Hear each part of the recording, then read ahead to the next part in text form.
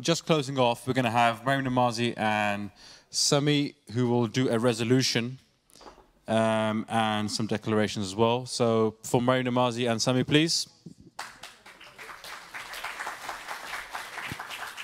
Shall I start it, or?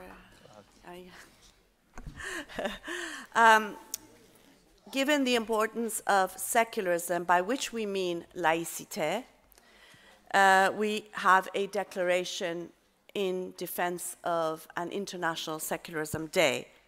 Celebrating Dissent 2022 calls for the establishment of an International Secularism Day on the 10th of December to coincide with International Human Rights Day.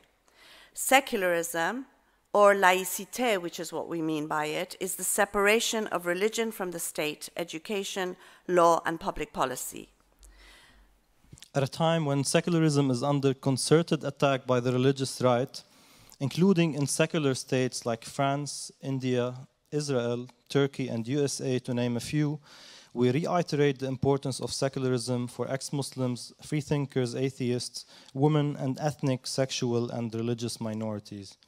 Secularism is a fundamental principle, it's a human right, and a minimum prerequisite for the respect of rights and freedoms and for democratic politics and societies. We'd like to ask the conference to adopt this resolution with their applause.